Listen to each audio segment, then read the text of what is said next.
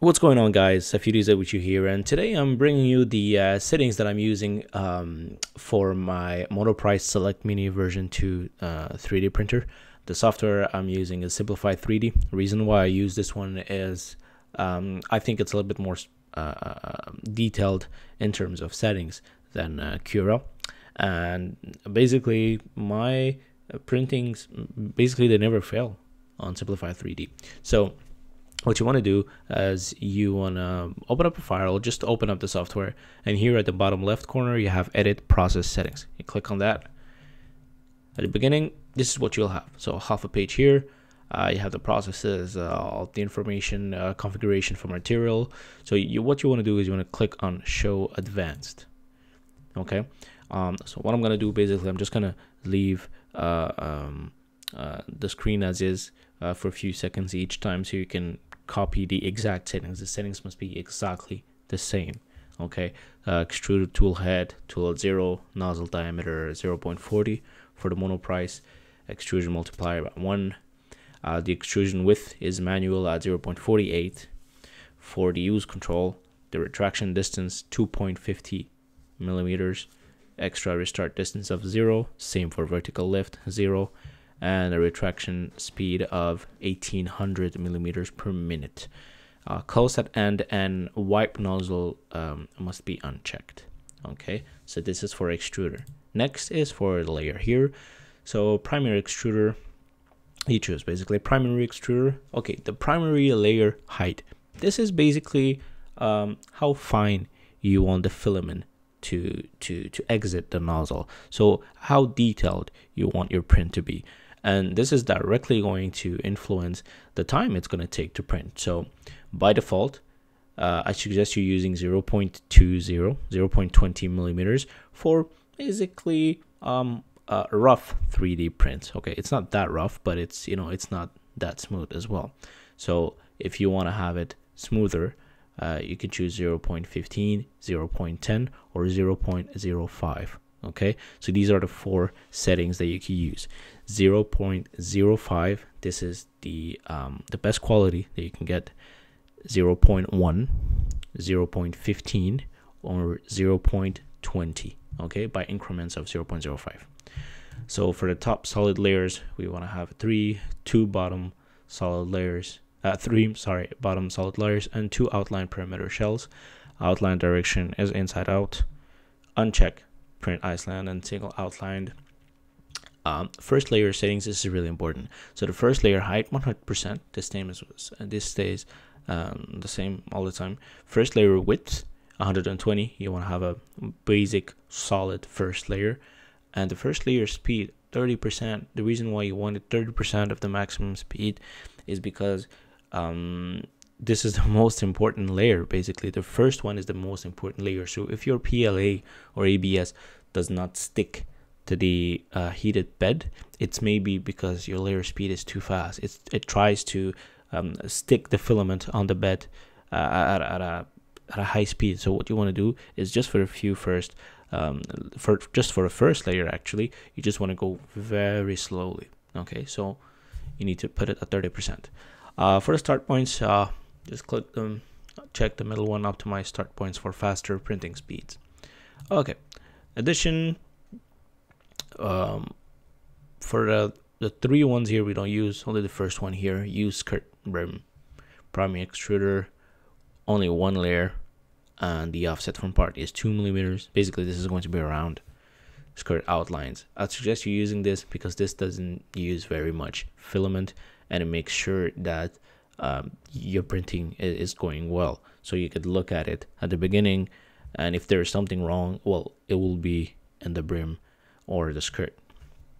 Okay, so the 3 ones here we don't touch.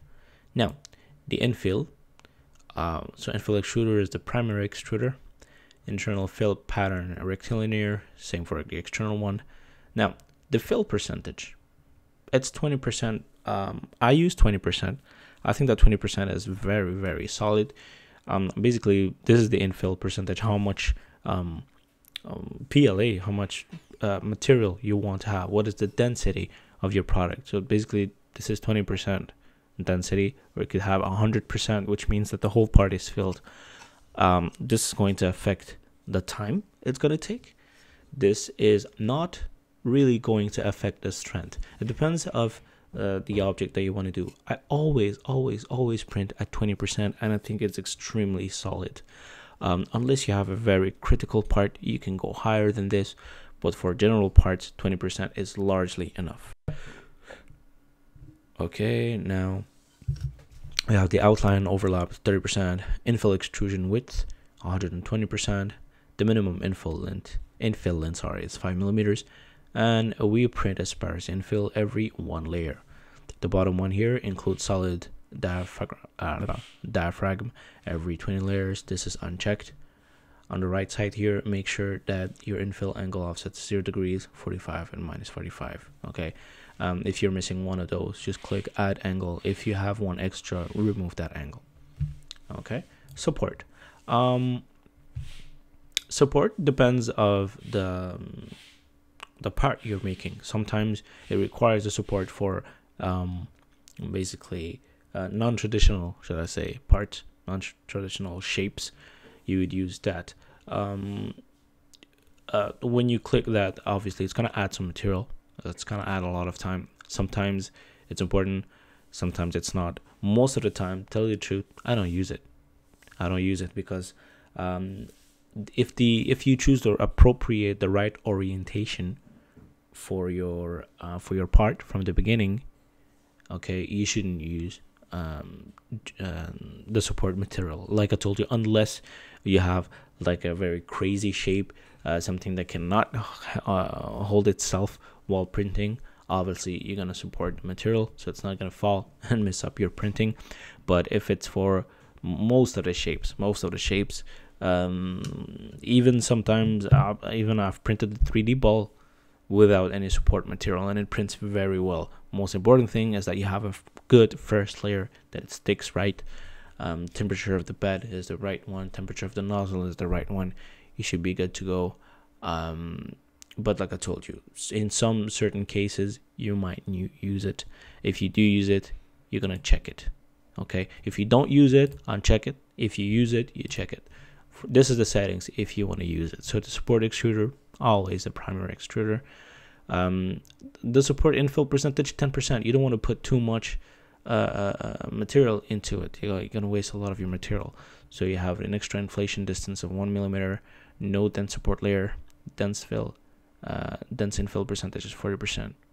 Okay, print support every one layer, horizontal offset from part 0.3 millimeters.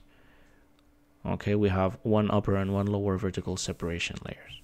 Okay, on the right side here, the support type is normal, resolution of 4 millimeters and a max overhang angle of 45 degrees. And in here, the support infill angles, we do not have any infill angles. So I'm gonna uncheck this for me.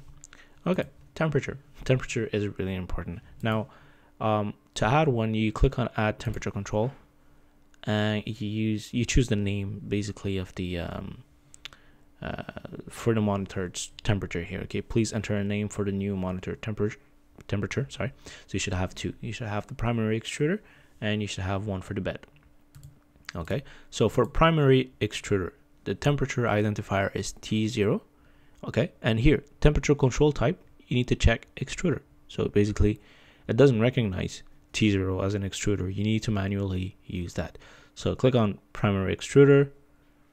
Okay, temperature identifier is T0, and the temperature control type is at the extruder here. These two are unchecked, and for here, wait for temperature controller to stabilize before beginning build. Really important, because it's gonna vary. It's gonna go, for example, I'm using 205. It's gonna vary. It's gonna go to 205, then it's gonna go back down to 204 to 203, then it's gonna go back up to 204. The reason why is because the temperature sensor is not that detailed, right? And there's a fluctuation in temperature, so you really want to make sure that it's a stable 205 before using before starting the print. Okay, for here the layer number 1 and the temperature 200 degrees, you leave it as is here. This is only if you want to add something. Next one is the bed. The temperature identifier is T1, so basically the second one, and you need to choose heated build platform. Okay, really important. These two always unchecked, and we want to wait for the temperature control to stabilize before beginning build. And here obviously you want to make sure that the layer 1 has a temperature of 60 degrees. For the case of the Monoprice Select Mini, this is the maximum. You can't go above that. Okay, so next we've got cooling here. So the first layer has a fan speed of 0, and second layer has a speed of 100. Okay, this is what you want to have here. For the fan option, this must be unchecked. For the speed overrides, adjusting printing speed for layer below 15 seconds and allow speed reduction down to 20%. This is checked. Okay, these two here unchecked, fan overrides. We don't want to have any fan overrides. The G code. Okay, the G code here is where you have basically your information for the 3D printer. First one is checked. 5D firmware checked.